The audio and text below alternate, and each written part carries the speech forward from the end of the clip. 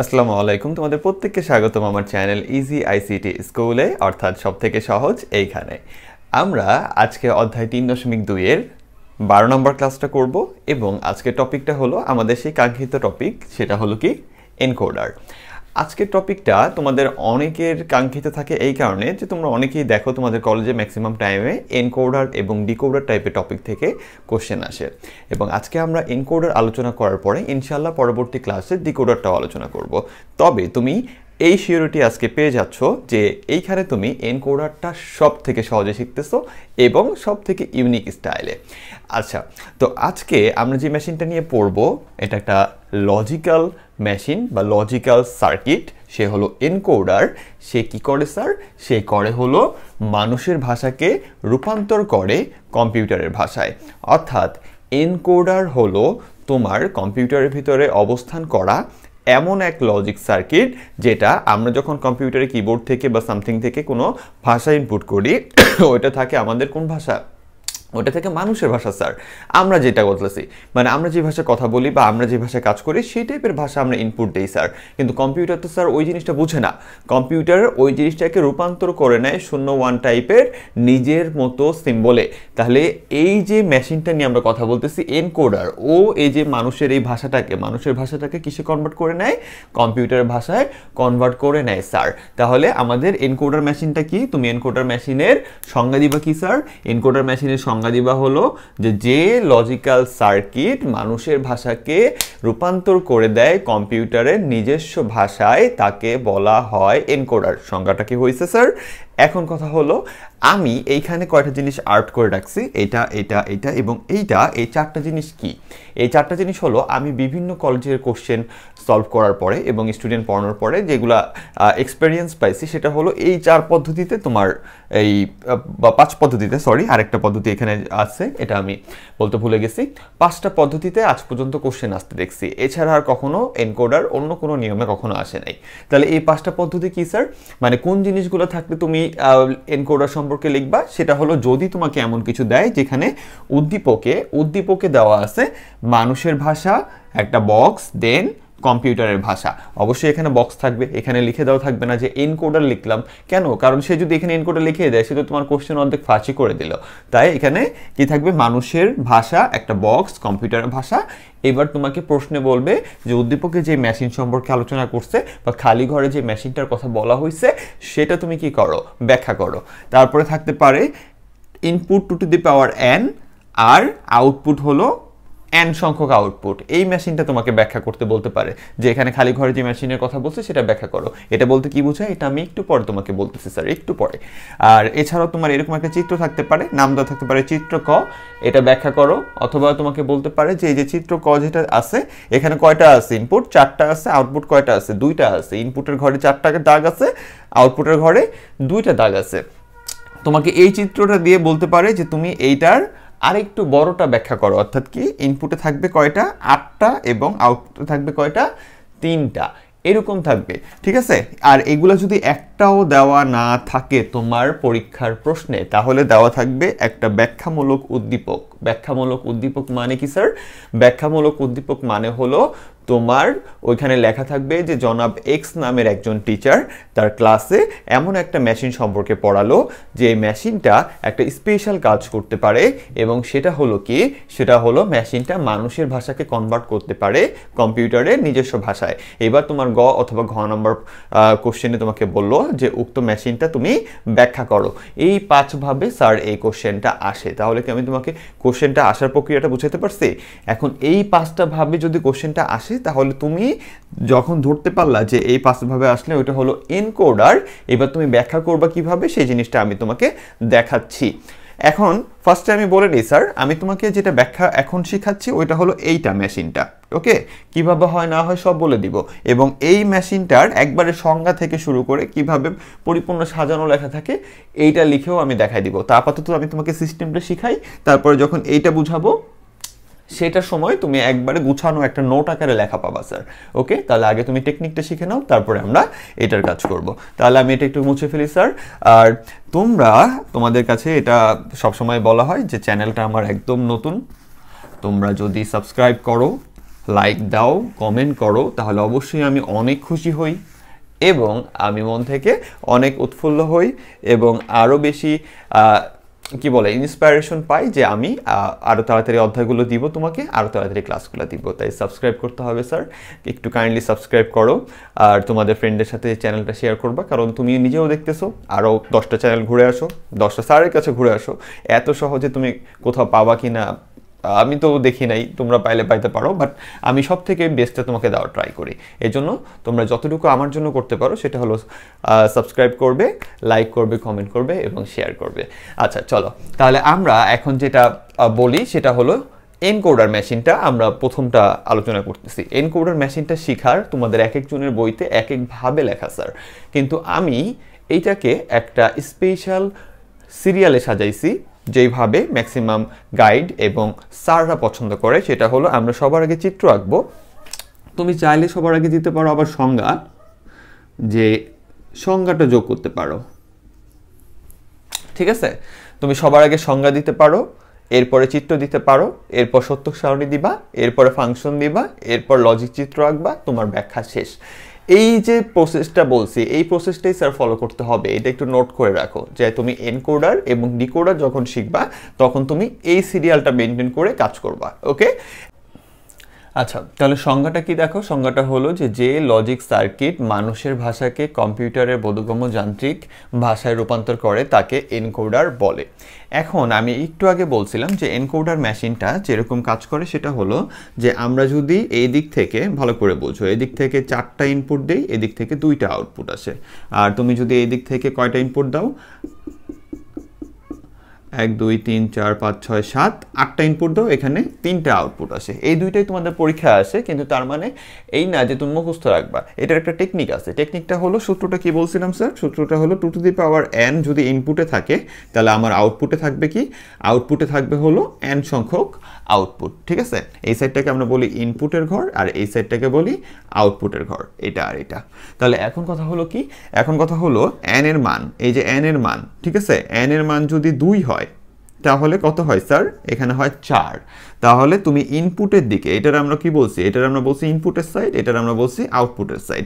তাহলে n এর মান যদি তুমি 2 ধরো, এই যে n এর মানটা 2 ধরো, তাহলে আমাদের আসে হলো 4। অর্থাৎ তুমি ইনপুটের দিকে যদি 4টা দাগ দাও, 4টা দাগ দাও, তাহলে আউটপুটের দিকে এই যে n এর জায়গায় কি আছে? এই যে 2 আছে স্যার। তাহলে আউটপুটে n মানে কি? এই যে 2, এই যে 2, n এর জায়গায় কি আছে? যে n এর জায়গায় আছে হলো 2, বুঝতে পারছেন স্যার? তাহলে এই যে 2 আউটপুটে, তাহলে n মানে এই যে এই nটা মানে 2, তাহলে আমাদের আউটপুটে 2টা দাগ থাকবে। একইভাবে যদি তুমি ইনপুটে দাও হলো 3, মানে 2 এর মান যদি 3 দাও তাহলে আমাদের আসে হলো 8। আউটপুটে এই যে এটা হলো আমাদের n, মানে আউটপুটে দাগ থাকবে কয়টা? 3টা। এই যে 8টা দাগ দিলে 3টা।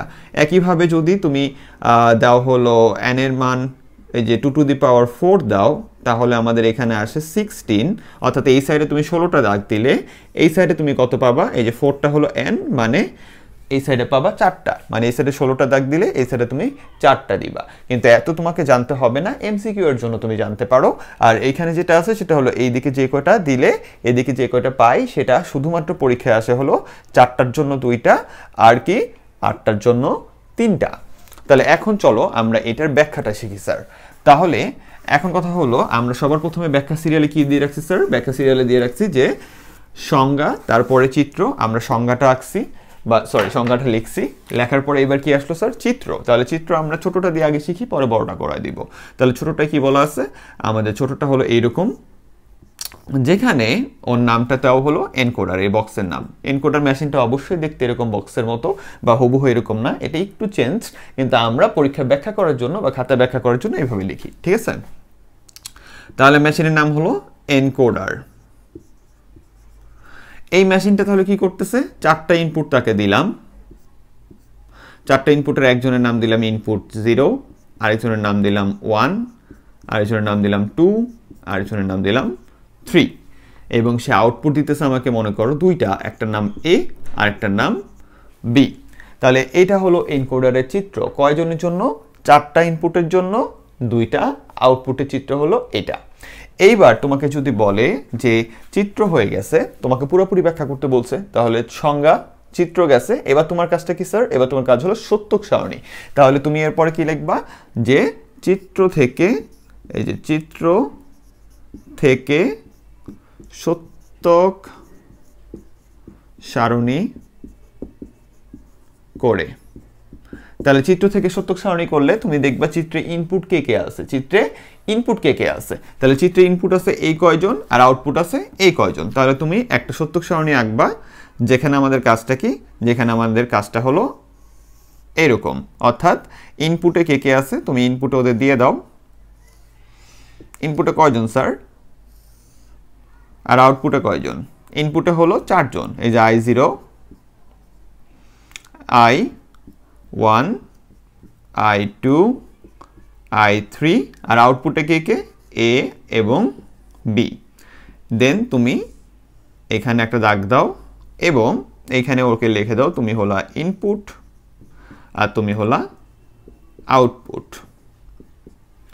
এরপরে তুমি নিচে কয়টা ঘর আঁকবা, নিচে কয়টা ঘর আঁকবা এগুলোর জন্য কিছু যুক্তি তর্ক আছে, অর্থাৎ আমরা মেমোরির উপর ডিপেন্ড করে, কিছু মান মিলের উপর ডিপেন্ড করে, অনেক কিছু করে আমরা নিচের ঘরগুলো কাউন্ট করি এবং এই ঘর থেকে মান কাউন্ট করি। আমি তোমাকে এত কথা বলবো না, কারণ আমি তোমাকে বলছি যে আমি তোমাকে দেব সব থেকে সহজে। ওকে, তাহলে তুমি একটা মানে ছোট্ট টেকনিক শিখে নাও, সেটা হলো যখন তুমি এনকোডার পড়বা তুমি দেখবা হলো তোমার আউটপুটে কয়জন আছে, আউটপুটে কয়জন আছে। ওকে, আউটপুটে যদি 2 জন থাকে, আউটপুটে যদি কি বলছি, আউটপুটে যদি 2 জন থাকে তাহলে তুমি নিচে ঘর রাখবা 4টা। আউটপুটে যদি 3 জন থাকে তাহলে তুমি নিচে ঘর রাখবা 8টা। এই ছোট ট্রিকটা খালি মনে রাখো। তাহলে আউটপুটে কে আছে? এ আর বি আছে। আউটপুটে 2 জন আছে, তাহলে নিচে ঘর রাখবে কয়টা? 4টা। তাহলে তোমার আমি ফোকাস করতে বলছি কাকে? আউটপুটের দিকে, এবং মানটাও ফিল আপ করবা আউটপুটের দিক থেকেই। আমি তোমাকে ট্রিকগুলো বলতেছি, নট ব্যাখ্যা কেন করতেছি। ব্যাখ্যাটা আপাতত তোমাকে দিচ্ছি না, কারণ এত জটিল ব্যাখ্যা নিয়ে তুমি বলবা টপিকটা আমি তোমাকে হার্ড করে দিছি। আমি হার্ড করতে আসিনি, সহজ করতে আসছি। তাহলে আমরা ফার্স্টে দেখলাম যে এনকোডারের সময় আমার এইদিকে যে কয়টা থাকবে সেটার উপর ডিপেন্ড করে, যদি 2টা থাকে আমি 4টা, আর 3টা থাকলে কয়টা ঘর করব? 8টা ঘর করব। এই সিস্টেমটা আমরা কোথায় শুনছি স্যার? অনেক আগে যখন আমরা লজিক্যাল গেটগুলো পড়ছি তখন শিখছিলাম যে 3টার জন্য 8টা ঘর করি, 2টার জন্য 4টা ঘর করার পরে এবার আমরা যে আউটপুটটা আছে, এই যে আউটপুটের ঘরটা ওকে আমরা হাফ অ্যালগরিদম, ওই যে অর্ধেক অর্ধেক যে মান দিই 0 0 1 1, ওই টাইপের মান দিয়ে ফিল আপ করবো। কাকে স্যার বলছি? কাকে? আউটপুটকে। তাহলে আউটপুটের এই যে এ আছে, এ কে প্রথমে দিবা 2টা 0, অর্থাৎ যে কয়টা ঘর আছে তার অর্ধেক দিবা 0। তাহলে এ কে দিলা 2টা 0, 2টা 1, আর বি কে দিবা কি? এই ঘরে যা দিছো এই ঘরের অর্ধেক। তাহলে এ কে 2টা 0, 2টা 1 দিছো, তাহলে বি কে দিবা 1টা 0, 1টা 1, 1টা 0, 1টা 1। কথা বুঝে আসছে? তাহলে সবার প্রথমে তুমি কি করলা? তুমি এ এর কাজ করলা, বি এর কাজ করলা। মানে সবার প্রথমে তুমি চিত্র আঁকছো, চিত্র থেকে সত্যক সারণী আঁকছো এবং সত্যক সারণীর এই কাজটা করলা। এইবার তুমি কি করবা? এইবার তুমি যদি এই চিত্রতে থাকো যেখানে 2টা আছে, তার জন্য যে কাজটা সেটা হলো এই কোণা থেকে এই কোণা পর্যন্ত তুমি 0 দিবা, আর বাকি সবাইকে দিবা হলো, সরি, এই কোণা থেকে এই কোণা পর্যন্ত তুমি দিবা 1, আর বাকি সবাইকে দিবা তুমি 0। ঠিক আছে, মুখে মিস্টেক হয়ে যায় মাঝে মাঝে। তাহলে এই যে এই কোণা থেকে এই কোণা পর্যন্ত কি দিবা? তুমি 1 দিবা স্যার। এই যে একটা 1, এরপরের ঘরে এইখানে 1, এরপরের ঘরে এইখানে 1, এরপরের ঘরে এইখানে 1, বাকি সবাইকে কি দিবা? 0। এখানে অনেক বড় একটা ব্যাখ্যা আছে যে এখানে কেন 1 হইছে। এই যে এই 0 0 মিললে I0 প্রথম ঘরে হয়, এই যে ঘরের নাম হলো 0, তাই এখানে হয় 1। এরকম এই প্রত্যেকটা ঘরে একটা করে ব্যাখ্যা আছে, কিন্তু আমি তোমাকে এত ব্যাখ্যা বলবো না, কারণ আমি এটা সহজ করতে আসছি। ঠিক আছে, তাহলে তোমাকে আমি ফার্স্টে বললাম এই সত্যক সারণী কিভাবে ফিল আপ করবা স্যার। তুমি সত্যক সারণী ফিল আপ করার সিস্টেমটা হলো সবার প্রথমে তুমি দেখবা যে আমার এখানে আউটপুটে কয়জন আছে? 2 জন আছে। ওকে, তাহলে আউটপুটে 2 জন থাকলে ইনপুটে কয়জন? 4 জন। তাহলে এই যে ইনপুটের ঘর রাখলাম, আউটপুটের ঘর রাখলাম, ডান। এবার আউটপুটের ঘরে যদি 2 জন থাকে নিচে ঘর করব কয়টা? 4টা। আউটপুটের ঘরে যদি 3 জন থাকে নিচে ঘর করব কয়টা? 8টা। তাহলে 2 জন আছে, 4টা ঘর করছি। এবার মান দিব কিভাবে বলছি? আগে আউটপুটকে ধরা দিয়ে আসবো। আউটপুটের মানটা কি? সেটা হলো প্রথম জনকে 2টা 0, পরের জনকে 2টা 1, মানে এখানে যতগুলো ঘর থাকবে তার অর্ধেক 0 অর্ধেক 1। এখানে যদি 8টা ঘর থাকতো তাহলে এর মান হইতো 4টা 0, 4টা 1। এটি একটু পরেই করবো আমরা। ঠিক আছে, তাহলে আমরা একে দিলাম 2টা 0, 2টা 1, আর বি কে দিলাম কি? 0 1 0 1 দিয়ে দিছি। এরপরে তুমি ইনপুটের ঘরটা কি দিয়ে ফিল আপ করতে বলছি? কর্নার ওয়াইজ কি করতে বলছি? কর্নার ওয়াইজ করতে বলছে হলো প্রথমে এই ঘর, তারপরে এই ঘর, তারপরে এই ঘর, তারপরে এই ঘর, সবগুলো 1 দিবা আর বাকি সবাই 0। এরপরে কাজটা কি সত্যক সারণী স্যার। এরপরে তুমি যে কাজটা করবা এগুলো কিন্তু নিচে নিচে করবা, ঠিক আছে? আমার জায়গা নাই দেখে আমি সাইডে করতেছি। তাহলে এবার তুমি কি লিখবা যে সত্যক সারণী তুমি করলা, এবার তোমার কাজ হলো ফাংশন। তাহলে সত্যক সারণী থেকে সত্যক সারণী হতে ফাংশন, ঠিক আছে? এটা একটা টপিক। তাহলে আমরা সত্যক সারণী থেকে ফাংশন বের করবো। তাহলে ভালো করে বোঝো, সত্যক সারণীতে আমি আগে দেখবো আউটপুটে কে কে আছে, তাদেরকে দেখে আমরা লিখলাম যে আউটপুটে আছে একজন এ আর একজন আছে বি, ঠিক আছে? তাহলে এইবার তোমার কাজ কি, এর মানটা কি ভালো করে দেখো। এর মানটা আমরা বের করি যে পদ্ধতিতে, সেটা হলো এর মান কোথায় 1 আছে। এর মান 1 আছে হলো এই ঘরে, ভালো করে বুঝো। এর মান কোথায় 1 আছে, এর মান কোথায় 1 আছে, এই ঘরে 1 আছে। এইখান থেকে মান বের করার দুইটা টেকনিক আছে, আমি দুইটাই তোমাকে দেখাই দিব। একটা হলো এর মান কোথায় 1 আছে ওইখানে যাব, দেন এইখান থেকে আমরা হাতের বাম দিকে এসে দেখব যে আমাদের ইনপুটের কোথায় 1 আছে। তাহলে দেখো এর মান 1 আছে যে এইখানে, এবং এইখান থেকে তুমি হাতের বাম দিকে আসলে ইনপুটে 1 আছে হলো I2 এর ঘর, বুঝতে পারছো? I2 এর ঘরটা এখানে 1 আছে। তাহলে কি বলছি, এর মানটা এই যে এইখানে আসছো, এইখানে আসার পরে এইখান থেকে বাম দিকে আসবা, দেখবা কি I2 এর ঘরটা 1 আছে। তাহলে তুমি এখানে কি লিখবা, সবার প্রথমে যে এটা হলো I2, ঠিক আছে?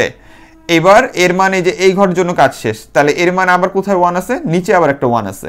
মানের সময় ভালো করে মনে রাখো, সত্যক সারণী থেকে মান বের করার সময় এক ঘরের মান নিয়ে যদি তার সাথে আরেকটা ঘরের মান লিখতে হয়, তার মানে উপর থেকে নিচে যাইতে হয়, তাহলে একটা যোগ চিহ্ন হয়। তাহলে একটা কি চিহ্ন হয় স্যার, যোগ চিহ্ন হয়। তাহলে এই যে উপর থেকে নিচে যাওয়ার জন্য আমরা একটা যোগ চিহ্ন দিলাম। এবার ওর কাজটা কি, ওর ঘর থেকে আমরা আসছি, ওর হলো 1 আছে। এবার এইখান থেকে কোথায় আসবো, হাতের বাম দিকে। হাতের বাম দিকে আসলে এই যে এই ঘরে আবার 1 আছে, আর এই ঘরের নামটা কি I3। তাহলে I2 যোগ I3, ওকে? যদি এটা একটু হার্ড লাগে তাহলে আবার রিভাইন্ড করে দেখো। আর যদি এইভাবে তোমার বের করতে অনেক কষ্ট হয়ে যায় তাহলে তোমারে, আচ্ছা এটা বের করে নিই, দেন আরেকটা টেকনিক শিখাই দিতেছি। তাহলে এবার কার মান বের করব, বি এর মান। বি এর মান কোথায় 1 আছে স্যার, বি এর মান 1 আছে এই যে এইখানে। এবার এখান থেকে কোথায় যাব আমরা, ইনপুটের দিকে কোথায় 1 আছে। এইটার জন্য ইনপুটের দিকে 1 আছে হলো এই যে, ভালো করে দেখো এই যে বি এর মান, এটা কোন ঘরটা স্যার, এটা হলো আউটপুটের ঘর, এটা হলো আউটপুটের ঘর। আউটপুটে বি এর মানটা এইখানে, আর এই 1 এর জন্য ইনপুটের কোন ঘরটা 1 আছে, এই যে I1 এর ঘরটা 1 আছে। এজন্য আমরা এখানে একটা লিখবো এই যে I1। এরপরে বি এ কি আর 1 আছে, হ্যাঁ বি এ আরো একটা 1 আছে, কোথায়, নিচে। নিচে যেতে গেলে কি করব, একটা প্লাস দিব। এবার নিচে এইখানে 1, আর এটার জন্য কোন জায়গায় 1 আছে, এটার জন্য তুমি নিচে আসো। এটার জন্য নিচে আসলে এই যে বি এর মান এই ঘরের জন্য নিচে আসো, এই যে এই ঘরটায় 1 আছে, অর্থাৎ কোথায়, I3 তে। তাহলে তুমি কি লিখবা, যে এখানে লিখবা I3।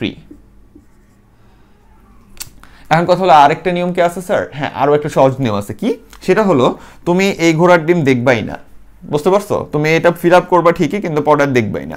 পরে তুমি এইখানে মনে মনে নোট খাতায় লিখবা, মনে মনে লিখবা যে এই ঘরের নামটা হলো, এই যে এই ঘরগুলো, এই ঘরের নামটা হলো I0, এই ঘরের নামটা হলো I1, এই ঘরের নামটা হলো I2, এই ঘরের নামটা হলো I3। এই সাইড তুমি আর দেখবা না, ঠিক আছে?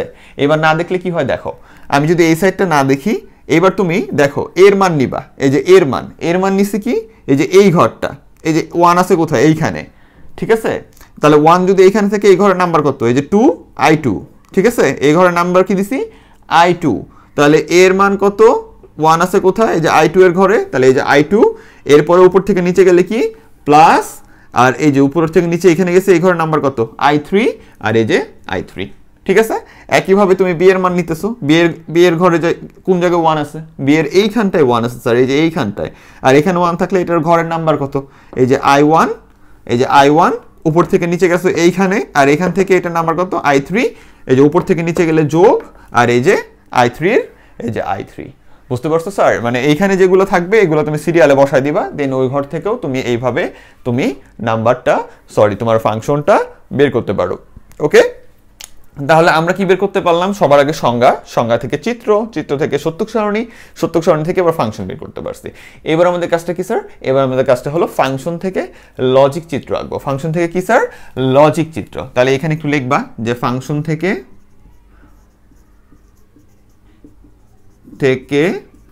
লজিক চিত্র একে। তাহলে এখন একটা জিনিস খেয়াল করো যে আমরা এখানে লিখছি ফাংশন থেকে লজিক চিত্র একে, এটা কিন্তু একেবারে পুরোপুরি তোমার জন্য কমপ্লিট নোট, সুন্দর করে লিখছি, শুধু একটা লাইন লেখা হয়নি, সেটা হলো এখানে একটু লেখা দিও যে এনকোডারের চিত্র নিচে দেওয়া হলো, ঠিক আছে? এটা লিখলে এটা একটা সুন্দর নোট হয়ে গেল, সংজ্ঞা, দেন এইটা, এখান থেকে এটা বের করলাম, তারপরে ফাংশন থেকে লজিক চিত্র। এক্সট্রা এমন কোনো টপিক এখানে ভরে দিই নেই আমি তোমাকে বোঝানোর জন্য যে এটা এমন কিছু আছে বিএসসি লেভেলে, অত কিছু বলি নাই যাতে তোমার মাথা যাবার হ্যাং না হয়ে যায়। তোমার জন্য ইন্টারমিডিয়েটে যতটুকু জানা দরকার আমি ততটুকু এখানে দিচ্ছি, ঠিক আছে? তাহলে এবার বলছি কি ফাংশন থেকে লজিক চিত্র। ফাংশন থেকে লজিক চিত্র কি? এই যে আমাদের ফাংশন, এটা থেকে লজিক চিত্র কি স্যার? আমাদের আউটপুটে যেগুলো থাকে ওগুলোকে আমরা আঁকতে হয় আগে। যারা ফাংশন থেকে লজিক চিত্র আঁকতে পারো না তারা আমার আগের ক্লাসগুলো দেখতে পারো, অবশ্যই ওইখানে তুমি শিখতে পারবা। তাহলে আমাদের এখানে কি আছে, আগে আমরা আউটপুটে কে কে আছে তাদেরকে আমরা চিত্র আঁকি। আমাদের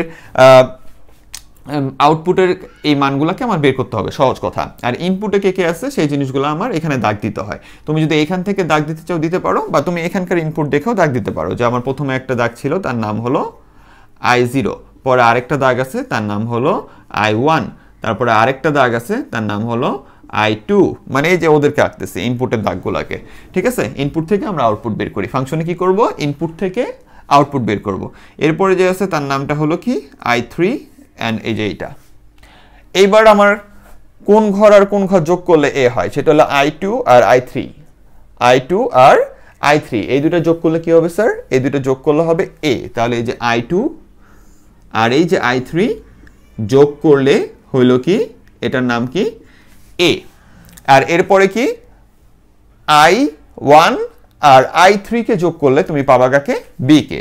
তাহলে এই যে I1 আর কি I3 কে যোগ করলে তুমি পাবা কি?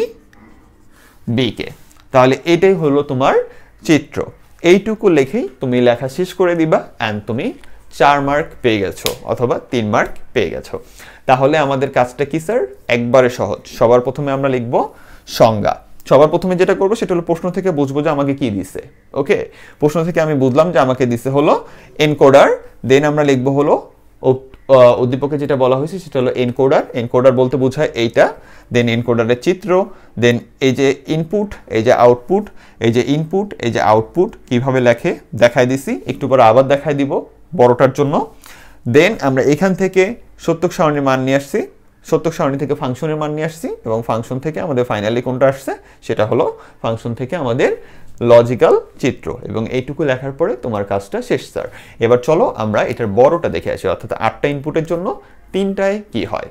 হলো যে আমরা এই অধ্যায়টা শেষ করে কিন্তু খুব শীঘ্রই অধ্যায় 4-এ চলে যাচ্ছি। আর তার থেকেও বড় কথা হলো যে আমি এই কোর্সের সাথে সাথে ইনশাল্লাহ তোমাদের এই চ্যানেলেই আমি ভবিষ্যতে তোমরা এইচএসসি পরীক্ষার পরে যে কোর্সগুলো করো মাইক্রোসফটের উপরে, সেই কোর্সের টিউটোরিয়ালগুলো আমি এই চ্যানেলে দিব ইনশাল্লাহ। এই জন্য অবশ্যই চ্যানেলটার সাথে থাকবা। এটা যে তোমার এখানে শুধু কাজ করবে তা না, এটার পরবর্তীতেও এবং ভার্সিটি লেভেলেও তুমি আইসিটির যে সকল আইটি সেক্টরের টপিকগুলো থাকে সেইগুলোর সলিউশনে ইনশাল্লাহ আল্লাহ বাঁচায় রাখলে, তৌফিক দান করলে আমি ওগুলাও এই চ্যানেলে আস্তে আস্তে দিব। এটা একটা আইসিটি টাইপের স্কুল, এবং ভবিষ্যতে তোমার সাথে আমার লাইভ ক্লাসও ইনশাআল্লাহ দেখা হবে। তাহলে এখন আমাদের কথা হলো কি, যদি আমাদের 3টা জন্য মানে 3টা আউটপুটের জন্য আমরা কি করি, 8টা ইনপুট দিলে কয়টা আউটপুট পাই? 3টা। আমরা সবার প্রথমে আমরা আগে উদ্দীপক থেকে বুঝবো, বোঝার পরে যদি আমাদের এরকম কিছু দেয় যে যেখানে তোমাকে 8টা ইনপুটের জন্য 3টা আউটপুটের জন্য কাজ করতে হবে, তাহলে আগে তুমি সংজ্ঞা লিখবা, দেন বলবা যে আমরা চিত্র এঁকে পাই, দেন এই যে চিত্র আঁকলাম। এবার এখান থেকে আমরা সত্যক সারণীতে কি আছে স্যার? এই যে এখানে 8 জন আছে, I0 থেকে I7 পর্যন্ত, এই যে এখানে 8 জন আছে I0 থেকে I কি পর্যন্ত 7 পর্যন্ত, এইখানে আঁকলাম। এবার এইখানে 3 জন, একটু আগে বলছি যে 2 জন থাকলে কয়টা ঘর হবে নিচে? 4টা, আর 3 জন থাকলে কয়টা ঘর হবে? 8টা। তাহলে আমার আউটপুটে কয়জন আছে? A B C, তাহলে নিচে কয়টা ঘর হয়েছে? 8টা ঘর হয়েছে স্যার। এবার আমরা সবার প্রথমে আগে এই দিকটা দেখবো, এটা বাদ দিই, এই যে এই দিকটা দেখবো, এই দিকটা, এদিকে আমার কি আছে? A B R C। তাহলে একটু আগে আমি বলছি কি যে A কে আমি দিব যতগুলো ঘর তার অর্ধেক সংখ্যক 0, অর্ধেক সংখ্যক 1। তাহলে এর এখন কি আছে স্যার? দেখো তো একটু, এর আছে হলো 8টা ঘর, তাহলে আমি ওকে দিছি 4টা 0, 4টা 1। তাহলে B কে দিব কি? এই ঘরের অর্ধেক, তাহলে 2টা 0, 2টা 1, 2টা 0, 2টা 1। C কে কি দিব? এই ঘরের অর্ধেক, এই যে এই ঘরের অর্ধেক দিব আবার C কে, ঠিক আছে? এই ঘরে অর্ধেক দিব কাকে সি কে এই ঘরে দুইটা শূন্য দুইটা 1 দুইটা শূন্য দুইটা 1 আছে তাহলে সি কে দিব কি একটা শূন্য একটা 1 একটা শূন্য একটা 1 একটা শূন্য একটা 1 একটা শূন্য একটা 1 এইভাবে আমরা এই ঘরটার কাজ করছি আর এই সাইডের ট্রিকটা কি শিখছি স্যার আমরা এই কোণা থেকে এই যে এই কোণা পর্যন্ত সবগুলো যে 1 1 1 1 1 1 1 1 আর বাকি সবাই কি স্যার 0 তাহলে আমরা এটা আঁকতে পারলাম তাহলে কি আঁকতে পারলাম চিত্র থেকে এই যে চিত্র থেকে কি আঁকতে পারছি সূত্রক সারণী এবার এটা থেকে এই মানটা কিভাবে বের করে স্যার এটা আমরা বারবার ডাউট খাই সহজ নিয়মটাই করো এই সাইড থেকে কিভাবে বের করে না বাদ দিয়ে এই বাদ দিয়ে এই টোটালটা আমরা বাদ দিয়ে দিলাম দিয়ে আমরা এখানে বসাই দিলাম কি যে তোমার নাম ভাই i0 তোমার নাম হলো i1 মনে মনে লেখা দিও না আবার ঠিক আছে তোমার নাম হলো i2 i3 i4 i5 i6 i7 ওকে এবার তুমি যখন a কে ধরতেছো a এবার a কোথায় কোথায় 1 আছে এই যে এই ঘর এই ঘর এই ঘর এই ঘর ওকে তাহলে এই ঘরের মান কত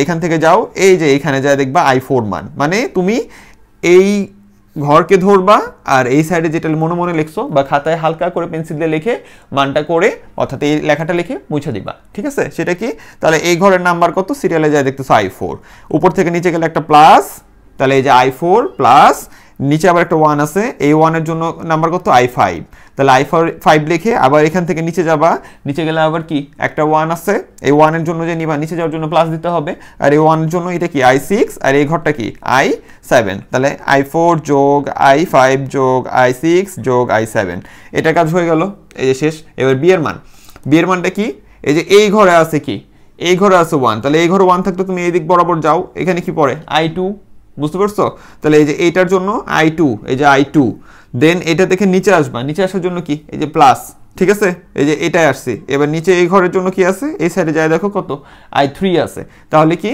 i2 প্লাস i3 এরপরে কই আছে এই যে এইখানে 1 আছে তাহলে এই 1 এর জন্য সাইডে যায় দেখো i6 আছে তাহলে এই যে i6 আবার উপর থেকে নিচে গেলে কি প্লাস দেন এটার জন্য কি i7 এই যে i7 ঠিক আছে এই যে i7 তাহলে এইগুলো সব বাদ এবার এটার জন্য দেখো সি এর জন্য তাহলে আবার এই যে সি লিখছি সি এর এই ঘরটায় 1 আছে এই ঘরে 1 আছে মানে এটা কি i1 এই যে i1 পরে একটা ঘর বাদ দিয়ে এখানে আছে এটা আবার কার এই যে i3 যোগ i3 আবার এখান থেকে বাদ দিয়ে এখানে আছে এই যে i5 যোগ i5 আবার উপর থেকে নিচে আসছে যোগ দিয়ে এই যে i7 এই যে i7 তাহলে আমরা এটা বের করতে পারলাম স্যার আর এটা বের করতে পারলাম আমরা এবার চিত্র আঁকবো চিত্রতে কি করি এই যে ইনপুটে যারা আছে ততগুলো দাগ দেই এই যে i0 থেকে i7 পর্যন্ত সবগুলোকে দাগ দিছি আমরা দাগ দেওয়ার পরে প্রথমে এর মান কি এর মান কোনটা কোনটা যোগ করলে i4 i5 i6 আর i7 এই চারজনকে যোগ করলে পাবা তাহলে এই যে i4 থেকে একটা দাগ টানছি i5 থেকে একটা টানছি i6 থেকে একটা i7 থেকে একটা এই চারজনকে যোগ করলে তুমি পাবা a একইভাবে i2